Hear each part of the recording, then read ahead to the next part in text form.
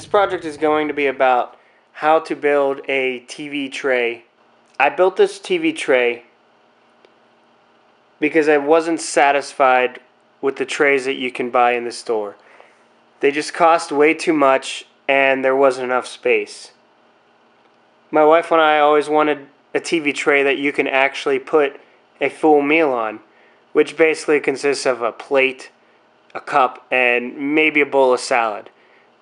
And what I did with this tray was I actually made it large enough in order to hold a full meal for each person.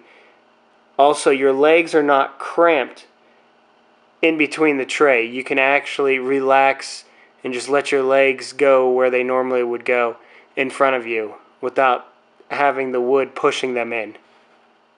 Okay, so let me give you a quick rundown of how the bottom of it is going to be laid out, because this took the longest amount of time for me to figure out what works right since I made this from scratch.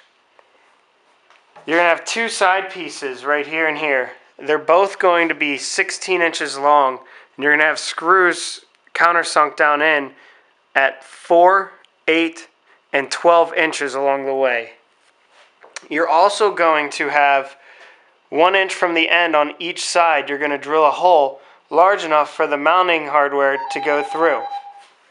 Now I have it drilled out on both sides just in case I ever want to switch sides of the way the legs are facing, or if something happens to the wood, random things happen. These pieces are going to be 6 inches long with the screws countersunk in 1 inch on each side. This main piece is a 1/2 inch thick solid oak. I have it routed down 1/4 inch so that it overlaps with the legs coming in and out. Makes a good solid firm position. It's also a great place to actually grab it. It's definitely strong enough. But that is 16 inches long, so the difference between this piece to this piece is going to be 16 from the ends, which matches the 16 on these ends. Now the legs themselves, the ones that you buy in the store, I always felt were just way too short.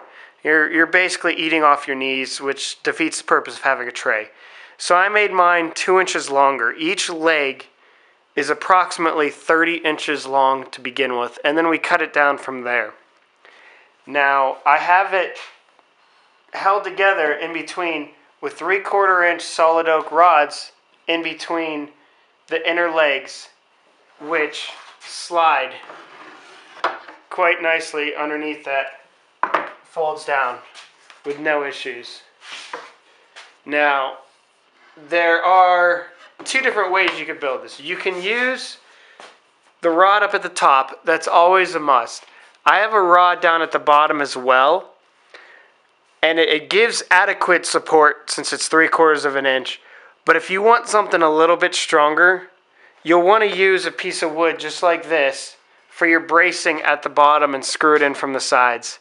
I wanted the nice flush look and it to be functional, and it works just as fine. It's just a personal preference that you have. Now each leg is going to be, let me pull this up here for you.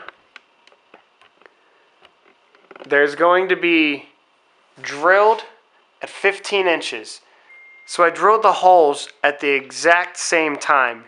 That way, if there was any imperfection in my measurements or the drill just kicking off to the left or the right, it all matched up. Now one thing that I did notice, if you're not cutting this wood fresh, from a 8-inch piece, if you're buying it this width, which I did, typically when you buy them from Home Depot, they're not the best quality cuts.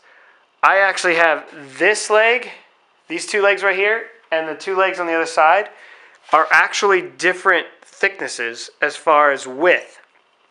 Now it's so minute that you might not think it's an issue until you fold this back down and your chair or your tray is laying flat. Then you'll see that you actually have a 1/16 of an inch worth of a lip right here, and it's not smooth. So when you have multiple trays, that can cause an issue. Now in between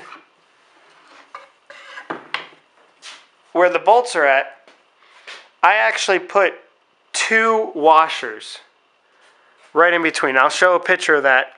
At each place where there's an attachment point, there's 2 washers in between. That way, the washers will move amongst themselves instead of digging in and cutting into the wood.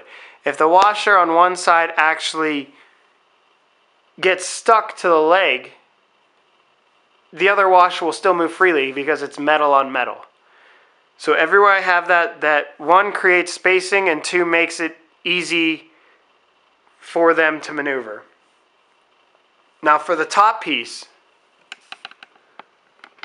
I actually cut it 19 inches deep by 24 inches wide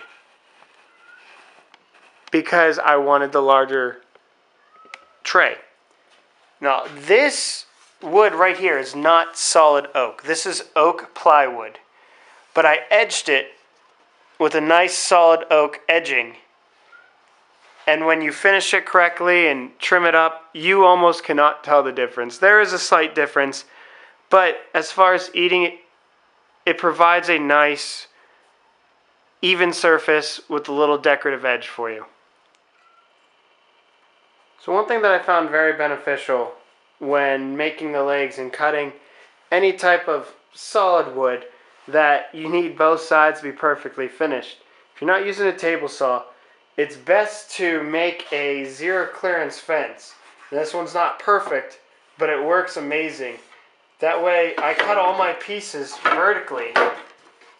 That way I don't get blowout on the back versus in here, which is literally about a 1/2 inch to 3/8 of an inch. When you get all kinds of blowout, it's a waste of your money to not make one of these. And if you're making one of these, most likely you have some MDF lying around or can get your hands on a piece. Typically only $5 from Home Depot. So I'm going to mark the first piece at 30 inches.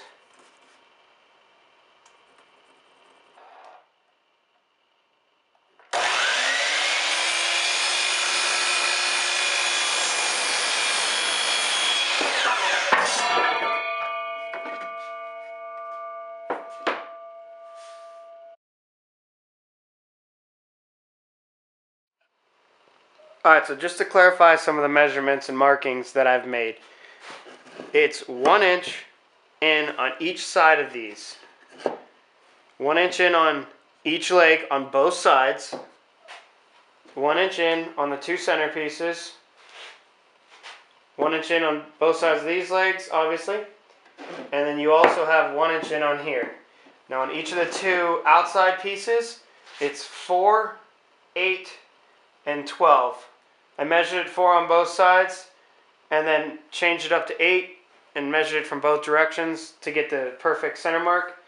And then the inside of here is going to be 3. That's where this is going to actually screw into place. That way I can pre-drill it without having any splitting.